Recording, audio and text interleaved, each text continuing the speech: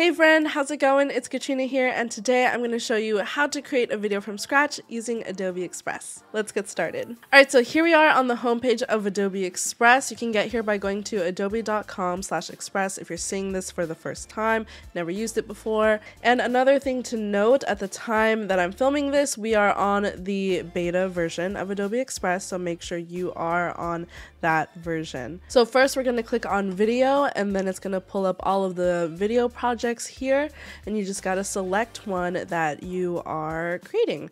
So you can make Instagram Reels, a TikTok, a story, video. Let's just go ahead and click on Reel. We'll be making a simple Reel today. You can either create from scratch or you can browse through templates if you want. But today we are going to start from scratch. So we're going to click on that. And then now we are in the editor. Yay! So first things first, we have to add our clips. If you can see down here, there's kind of like a little timeline here. It's a little vague on like what to do, but here's what you do. On the first scene right here, we're just going to add a video clip on top. So we're just going to go to Media, click on Upload from Device, and then click on a video that you want to add. So let's just click on this one. So a couple days ago, I filmed in the Adobe Live Studio for the first time, and I captured it for my stories, but I want to turn it into a cute little reel. So I just put in the video clip right here, and as you can see, it just took over the entire scene. You can see there's a button here that says add scene. If you click on it, it pretty much makes a second page, and then from there you can upload a second video clip. We'll just go down the line here, and that's how you pretty much add your video clips. So we have all 5 of our video clips here, and then to zoom in and out of the timeline, there is this notch thingy right here, the slider that will either zoom into the timeline or zoom out. You can also use this menu over here to either fit the timeline on your screen or use a percentage. We're going to start from the top, so we're going to drag the playhead to the top and see what we're working with. It's definitely a different vibe. Okay. Let's see. This is cool. Okay.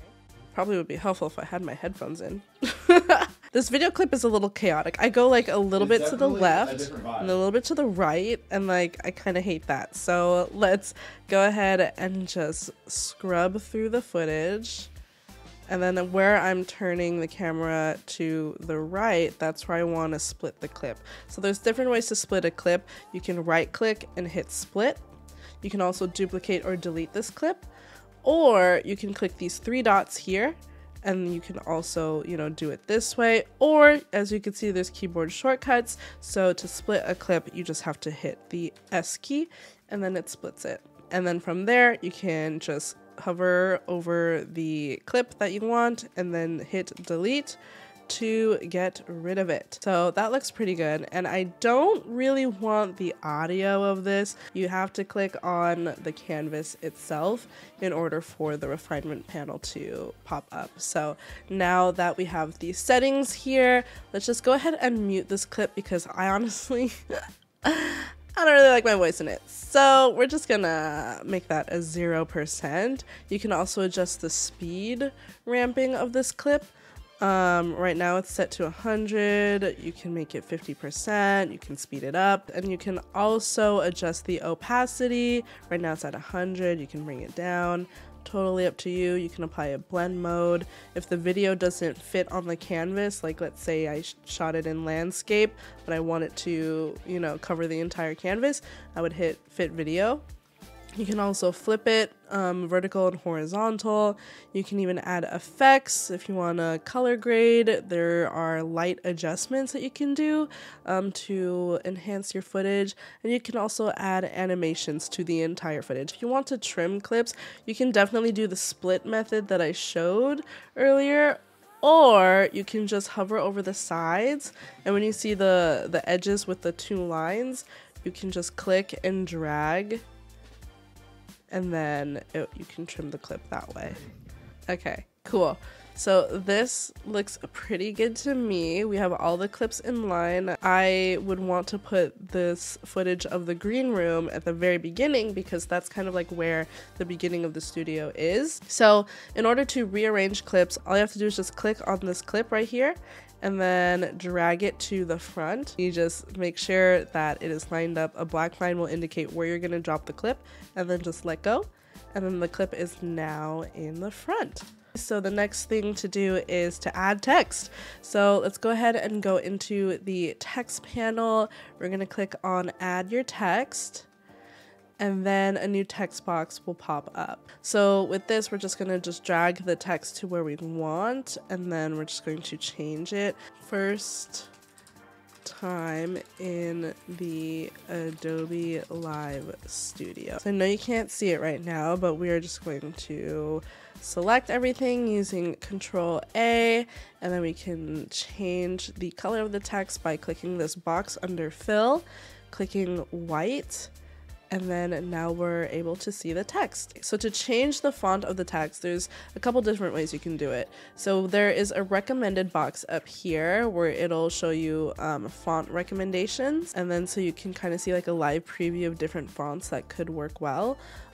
Or you can open this drop down menu right here, and then you can choose a font from here. A lot of them are free and some of them are premium if you have the premium subscription to Adobe Express. And then if you have custom fonts in your Creative Cloud libraries, you can also access them as well. And then from there, you can add some effects. If the font allows it, you can bold, italicize, or underline your text. You can also adjust the alignment or add a bullet list. You can also adjust the line and letter spacing, and also add text effects, shadows, shapes, or an animation, which we'll get into in a little bit. But let's add a shadow, and then we're going to customize it a little bit by increasing the distance and the angle, and then maybe let's change the color. Let's go to custom. You can choose a custom color this way, or you can add in a hex color code or RGB, and then you can also use the eyedropper tool. All right, so we're going to edit the text, and then we're going to add in an animation. We have a couple different animations here. If you hover over them, it'll show a preview of what the animations will look like. And then you can also adjust the duration with how fast or slow it goes. The personality, like do you want it to go in softly, maybe a bit more smooth? Okay, I think strong definitely looks the best. And you can also change the direction in which the animation goes in. And then now let's change the out animation. Let's do slide out. Let's do slide out in the other direction. Same thing, strong, 0.5 seconds. So let's say that I want to time the text to go in and out maybe a little bit later in the beginning. So all you have to do is just click on the text or any element that you want to change the timing of, and then you go to show layer timing down here. There's a switch down here, and if you click it, it'll pop up the layer that you have selected. So that's another thing to note when you're working in this timeline, is that it doesn't show each individual track, because sometimes, you know, it'll clog up the screen quite a bit. It's a little more cluttered, so this is just a cleaner way of working with the current element that you selected. So like if I deselect the text, nothing shows up here, but if I select it, then the layer pops up, and then from there I can just adjust the timing a bit. Like maybe I'll do this, and then I'll like bring it in like so.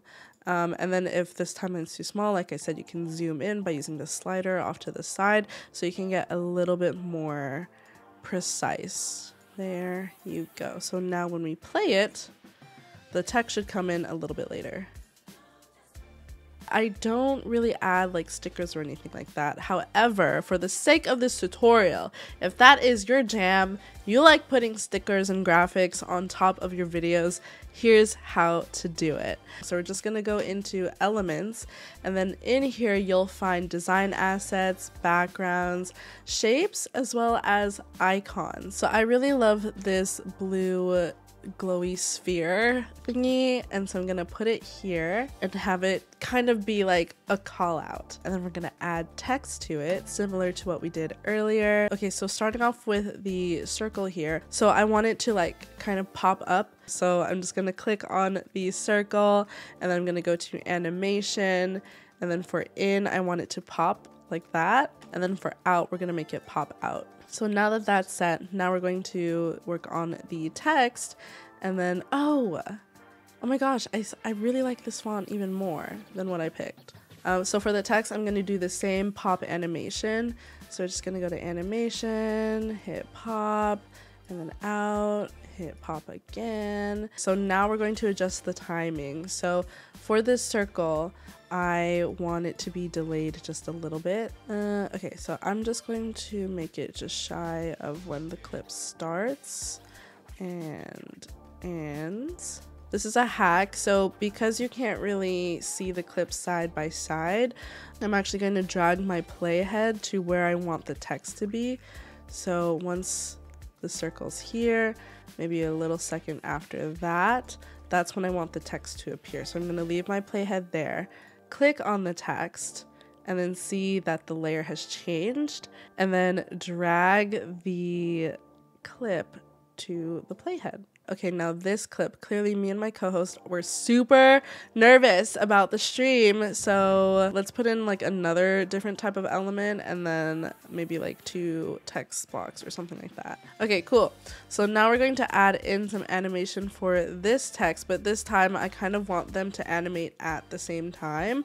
So in order to do that, I'm just going to select the first element and then the second one. I just held my shift button and then I clicked on it to select both, and then I'm gonna hit group. So now it's grouped, and as you can see, as a group you can edit the timing on the timeline all together. So let's say I wanted to add the same animation.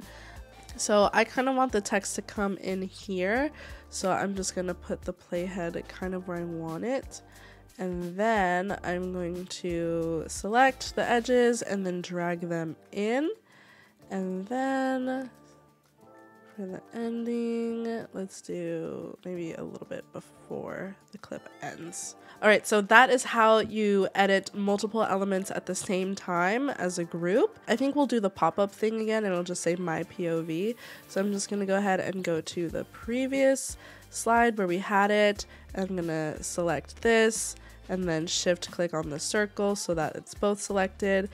Hit Control C so that I can copy it and then drag it on over here. Click on the canvas and then I'm gonna hit Control V, and then the text and the little shape is over here. My POV. And so let's see. Alright, so that looks pretty good to me. Now the last thing to do is add music. So we're just going to go ahead and go to Media, and then under the Audio tab, we're just going to click on that. And then we have a bunch of royalty-free tracks here that are sourced from the Adobe Stock Music Collection.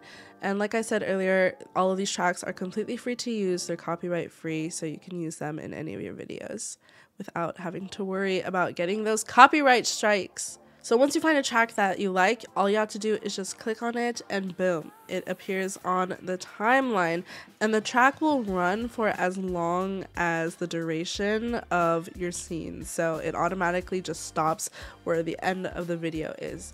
But of course, like the other clips, you can easily just hover over the sides and then trim the clips as long or as short as you want. If we go to media again, maybe we want to bring in another track, you can add in multiple tracks here.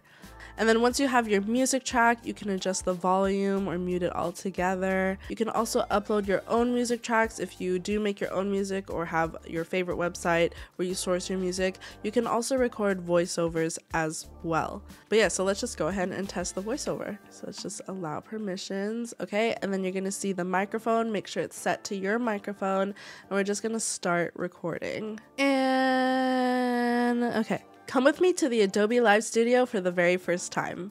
Okay, let's see how that sounds. Come with me to the Adobe Live Studio for the very first time. That sounds pretty good. I am thoroughly impressed. Yeah, so this video looks pretty good. So now all I have to do is just hit download and then download it as an MP4 and then select the resolution. You can export in 720, 1080, or 4K, which is wild. And then hit download, and then it's just gonna save to our computer. And that's pretty much it. Okay, so our video is downloaded. So now we're gonna watch it back. Come with me to the Adobe Live Studio for the very first time. So the studio is located in San Francisco, California, and is my very first time streaming on Adobe Live from here.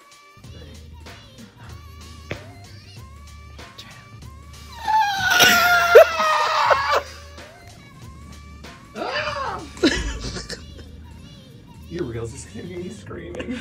I love it. But as you can see, it was super easy to get started in creating a video from scratch in Adobe Express. If you have any questions, let me know in the comments below.